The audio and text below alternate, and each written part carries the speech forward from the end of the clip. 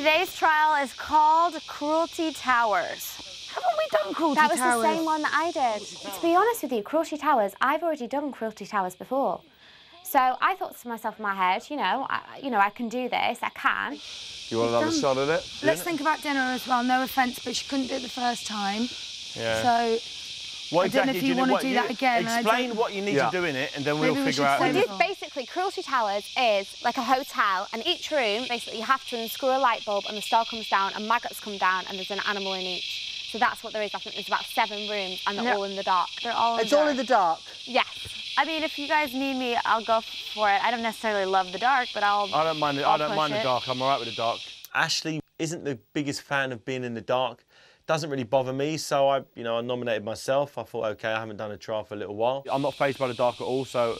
Done. David, it's you. Cruelty Towers, the sequel, starring David Haymaker, and I'm feeling we're going to have a better result.